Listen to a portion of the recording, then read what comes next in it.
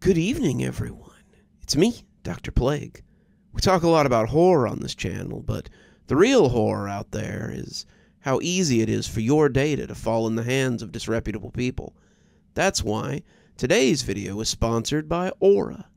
While you're enjoying today's spooky video, data brokers, those things that go bump on the web, could already be selling your information to scanners, spammers, and anyone else who may want to target you. Your full name, email, home address, your health records, your relatives, they could all be out there. That's why I've been using Aura. Aura shows me which data brokers are selling my information and automatically submits opt-out requests, just for me. It was simple to use and very intuitive, and I had barely gotten out of the setup process, and it was already blocking over 20 data broker requests on my behalf. Aura protects your passwords, your banking information, everything you need for day-to-day online life. Cleaning up my information not only helps reduce the amount of spam I get, but it also protects me from hackers who could use my information to help them access my social media accounts, bank accounts, other sensitive information. Things like a certain YouTube channel that you all enjoy listening to so much. Aura also does much more to protect me and my family from online threats, the kind you can't see. It comes with other features like antivirus, VPN, password management, parental controls, identity theft insurance, and more, without having to download several different apps. It really is just that easy to set up, and best of all, I get everything at one affordable price. I hear you saying, but Dr. Plague, I have one or two of these tools already. But, dear readers, not having Aura is like locking the front door and leaving the back door wide open. Readers of my fine tales can tell you why that never ends well. Aura is always on, doing the hard work of keeping me safe so I can focus on other tasks like finishing my latest book or uploading my most recent video. I value my privacy, and I know you value yours. You can go to Aura.com, that's AURA.com, to start your 2-week free trial. You can also check out the link below and start your free trial with Aura. So why not give Aura a try and protect yourself from the real monsters out there? Waking up in the cozy lodge on Mount Laurenite, I eagerly embraced a day of skiing. The slopes offered a thrilling adventure, with powdery snow and stunning vistas. After a lively day on the mountain, I joined fellow skiers at the lodge cafe, sharing stories by the fireplace. Exploring the lodge's amenities revealed a spa and a charming library. The evening brought a gourmet dinner, and I ended the day stargazing on the deck. The perfect blend of adventure and relaxation made my first day on Mount Laurenite unforgettable. As night fell on the lodge, an eerie symphony of crashing trees and inhuman screeches filled the air. The lodge's deck offered a haunting view of the turmoil in the forest, with unsettling sounds emanating from a nearly 7-foot cliff face. Inside, guests exchanged uneasy glances, seeking refuge in the lodge's warmth. The staff reassured us, attributing the unsettling noises to natural forces. Despite the mysterious backdrop, the lodge maintained its comfortable ambience. As I settled into my room, the unsettling sounds persisted, creating a restless atmosphere. The night at the lodge unfolded as a surreal blend of awe and unease, leaving unanswered questions lingering in the mountain air. In the dim moonlight on the lodge's deck, the unsettling symphony of sounds reached a chilling climax. Intrigued by the mysterious commotion, a cacophony peering into the night. Suddenly a grotesque creature emerged from the shadows, its form illuminated in the moon's eerie glow. The creature stood tall, its silhouette a nightmarish amalgamation of sinew, limbs, and gnarled features. Its eyes glowed with an otherworldly intensity, capturing the darkness within its twisted form. Jagged spines adorned its back, casting ominous shadows as it moved. The creature noticed me on the balcony, its screech intensifying, sending shivers down my spine. The sound was a blend of anguish and malevolence, echoing through the mountainous terrain. The creature's movements were unsettlingly agile, each step accompanied by a disturbing contortion of its twisted anatomy. Its skin, if one could call it that, appeared mottled and scarred, revealing a history of unknown horrors. The creature's elongated limbs terminated in claws that seemed capable of tearing through anything in its path. The air was thick with an acrid scent as the creature approached, revealing its predatory intent. Frozen in terror, I watched as the creature locked eyes with me, its gaze penetrating the veil between reality and nightmare. The balcony became a stage for a macabre dance, the creature's screeches and my pounding heart forming an eerie duet. As the night unfolded, the lodge's once comforting ambience transformed into an unsettling refuge. The creature's presence lingered in the shadows, leaving an indelible mark on the night at Mount Lorenite's lodge. The symphony of the mountain had taken a dark turn, and the creature's haunting visage remained etched in my memory. The grotesque creature, its form twisted and nightmarish, abruptly broke into a demonic sprint towards me on the balcony. Its movements were a blur as it closed the distance with terrifying speed. Panic surged through me as the creature, fueled by an unknown malevolence, slammed its full weight into the cabin door, shaking the structure with each furious impact. The door strained under the relentless assault, groaning as if resisting the intrusion of forces beyond comprehension. Fear clenched my chest as I braced against the balcony railing, the creature's screeches now replaced by the thunderous crashes against the door. Then, as suddenly as it had begun, the cacophony ceased, a haunting silence enveloping the lodge, leaving only the echoing resonance of the creature's last impact against the door.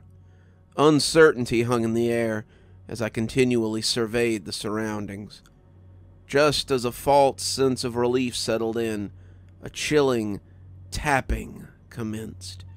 It was rhythmic and deliberate, echoing from every window of the lodge. The creature, it seemed, had shifted its focus to finding another entry point. The taps were like morbid percussion, creating a suspenseful symphony of dread. Each tap felt like a sinister whisper, the creature methodically exploring every inch of the lodge in its pursuit. Shadows danced across the windows as it sought a vulnerability to exploit. The once welcoming lodge now felt like a fortress under siege, its very foundations tested by an otherworldly force. The tapping crescendoed into a nerve-wracking rhythm, intensifying the suspense. I stood paralyzed, caught in the heart of the pounding climax of the surreal encounter. The night at Mount Lorenite Lodge had evolved into a harrowing struggle, with the creature's relentless pursuit echoing in the haunting symphony of the mountain's mysteries. As the creature relentlessly battered against the cabin door, a haunting familiarity swept over me, transporting my thoughts to a chilling incident from my past. Years ago, I had been caught in a fierce current while swimming too close to a dam. The force was relentless, pulling me under with an unforgiving grip. In those harrowing moments, I felt the icy embrace of imminent doom, the realization sinking in that there was nothing I could do but wait for the inevitable. Miraculously, I had managed to break free, just before the current dragged me into the dam's abyss.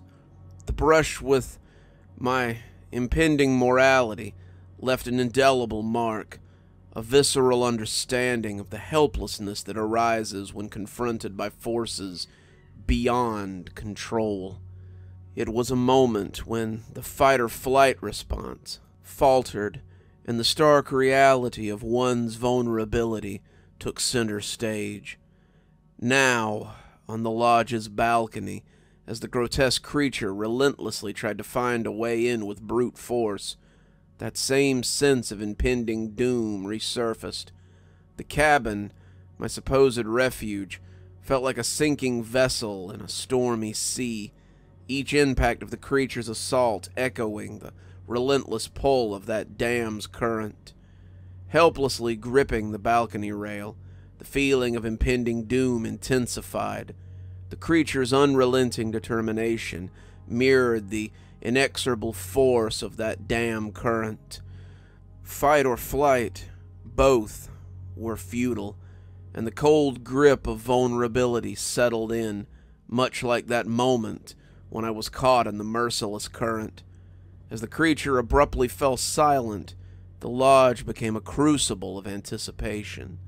The tapping on the windows, reminiscent of that fateful current's pull, evoked a chilling déjà vu.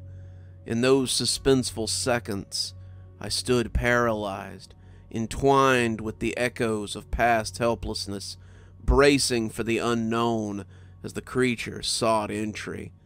The night at Mount Laurenite Lodge had become a surreal tapestry where past and present converged in a symphony of vulnerability and dread. A split-second decision made me jump from the balcony as I bolted for my skis. The creature realized what I had done and screeched after me. As I descended the mountain, the enraged creature pursued me with relentless fury. Its mutated form oozed grotesque tendrils, and its elongated limbs resembled twisted vines. The once molten eyes now glowed with a sickly radiance, casting a hunting glow across the night. Navigating the treacherous trails and hurtling over snow-covered crevices, the creature closed in with ghastly speed. Each step it took left a trail of mutated, ooze-like substance in the snow, painting a nightmarish picture of its relentless pursuit. Realizing the imminent danger, I accelerated towards the cliff's edge. The creature's screeches intensified, echoing through the mountainous landscape as it closed the gap. Just as its razor-sharp claws slashed at my calf, I slammed my ski poles into the ground with a desperate force. The abrupt stop sent me hurtling forward, my legs dangling over the edge. The creature, unable to halt its momentum, barreled off the cliff with a gut-wrenching screech. Time seemed to slow as the night air filled with the grotesque symphony of the creature's demise. The fall was a descent into a nightmarish finality. The creature, impaled on a shard of rock at the cliff's base, writhed in agony. Its tendrils flailed wildly, leaving a gruesome trail of mutated substance in the snow. The screeches, now distorted and gurgling, filled the air until the mountain fell silent once more. As I caught my breath, the eerie glow from the creature's eyes dimmed, and the mountain embraced a tranquil stillness. A gory tableau at the cliff's base stood as a testament to the night's surreal horror. The once vibrant trail and snow-covered crevice bore witness to the harrowing chase, concluding in the chilling silence that followed the creature's final, gory descent into oblivion. Limping back to the lodge, my adrenaline-fueled escape left me in desperate need of medical attention. The once cozy refuge had transformed into a scene of chaos, marked by the aftermath of the creature's rampage. Lodge staff, shaken and bewildered, rushed to assist me, offering the care I desperately needed. As dawn painted the horizon with hues of orange and pink, a surreal turn of events unfolded. Armored vehicles rolled up to the lodge, each marked with the insignia of a black hawk clutching a globe. Men in tactical gear disembarked, a formidable presence against the serene mountain backdrop. The air buzzed with an air of secrecy as they approached, their movements precise and purposeful. They presented a non-disclosure agreement, demanding my signature in exchange for their intervention and aid. The document bore the acronym CSO and showcased a logo depicting a black hawk gripping the earth in its talons. The clandestine nature of the encounter unfolded as I signed the NDA, sealing my silence against the night's bizarre events. The men, presumably from the covert organization represented on the paper, efficiently coordinated with lodge staff. They examined the aftermath, collecting samples and analyzing the mutated residue left by the creature. Their movements spoke of a well-practiced routine, as if such incidents were not as uncommon as one might believe. As the sun emerged, the armored vehicles departed as swiftly as they had arrived, leaving the lodge in an eerie calm. The mountain, now bathed in the warm glow of morning, seemed to conceal the secrets of the night before. The events of that harrowing night remained a closely guarded secret, locked behind the signed NDAs and the enigmatic logo of the CSO. The lodge, once a sanctuary, now bore witness to the convergence of natural mystery and clandestine operations taken out by an organization that navigates the thin line between reality and the supernatural. The drive down the mountain was a journey through the aftermath of a surreal night. The peacefulness of the wilderness road provided a stark contrast to the chaos that had unfolded only hours earlier. The first light of dawn painted the snow-covered landscape in a soft glow, casting an ethereal aura over the mountain. However, as the roads neared the cliff base, where the creature met its grisly demise, a profound unease settled in. The armored vehicles had left no trace, but the spot where the creature had landed was frozen in time. The mutated residue, a grotesque testament to the creature's violent end, marred the pristine snow. Its visage and the ooze had left an indelible mark, a chilling reminder of the unearthly encounter. A shiver ran down my spine as the road offered a close-up view of the remnants. The creature, once a nightmarish force, was no longer present, yet its essence lingered in the eerie silence. The frozen imprints and shadows in the snow hinted at a grotesque finality that had transpired just hours earlier. Caught in the grip of an uncanny chill, I noticed the creature's shadow seemingly slinking into the woods of Mount Lauronite. Dismissing it as a trick of the mind, I continued the descent, my gaze fixed on the road ahead. The rational part of my mind attributed the fleeting image to fatigue and the lingering effects of a night filled with horror and creatures of myth. As I drove away from the mountain's embrace, the rising sun painted the sky in hues of orange and gold. The tranquility of the morning seemed to wash away the night's ordeal. The creature, the CSO, the enigmatic events of Mount Lauronite faded into the rearview mirror, leaving behind a lingering sense of mystery and the profound realization that some secrets are best left undisturbed in the shadows of the unknown. You're still here. Thanks so much for joining us for tonight's spooky tale. If you'd like a little bit more spooky in your life, why not click on one of the videos that appears at the end of our story, or maybe head on over to one of our playlists where you can get your fill of spooky content. If you like your spooky a little more tactile, I've got a new book that's come out. If you'd like your own copy, there's a link below in the description where you can get your own copy of my spooky book. If you like what you see here on the channel and think you might like to support in a more monetized way, then why not come over to Patreon or become a member on YouTube? Speaking of, let's go ahead and thank our members now. Thanks to Civ Garstad and Unicorn Hollow for being our spooky ghost contributors. Thanks to Janet, Lee Kendall, Saikat, Ronda J, Sue Casper, and Valinator for being our spooky skeleton tier contributors.